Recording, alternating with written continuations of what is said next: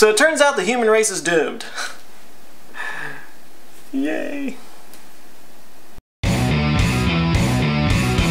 Bud Charles asked, what about the Great Filter? Bud was commenting on a recent video I did about the Fermi Paradox, which asks the basic question, if there are so many stars in the universe, why aren't there thousands of civilizations buzzing around out there? By the way, I heard a really cool story about how this whole thing came up. Apparently, Enrico Fermi and all of his very famous science friends were hanging out at a lab one day in the break room, and the subject of little green men came up. They were joking mostly about all the UFO stories that were in the news and in the movies all over the place. It was kind of a whole thing back then.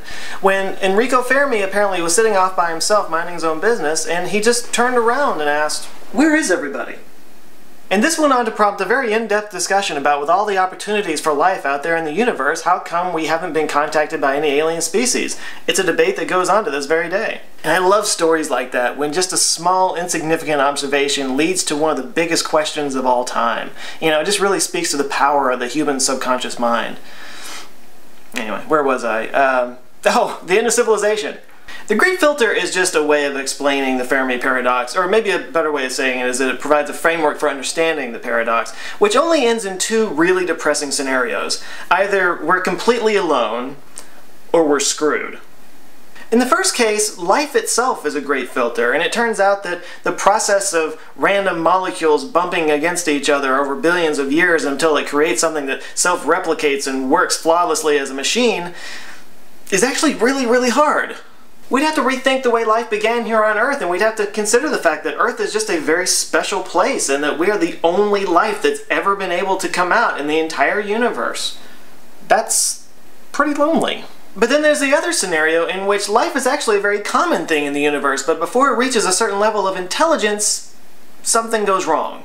Maybe it's the overuse of resources on their planet, or something like climate change, or a technology that gets too advanced and then spins out of control, like the artificial intelligence stuff that a lot of people are worried about these days.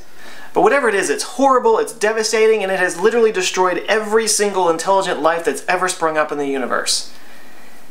And we're barreling right for it. For all of our dreaming about how young we are as a species and how far we have to go, the Great Filter idea says that maybe we're closer to the end than we are to the beginning. But there is a third option, that maybe with enough planning and enough foresight and enough action, we could be able to get through that second filter, and we might be the very first galaxy-spanning civilization in the universe. So let's get our shit together. Hey everybody, thanks as always for watching. If this is your first time checking me out, I'd love it if you hit subscribe. I come back every Monday with cool, fun, thought-provoking videos that make you more interesting around your friends. If you have a question, you can ask it down in the comments below or in any of my social media places, and I'm gonna make you smarter. Until next time, you guys have a great week. Love you guys. See you later.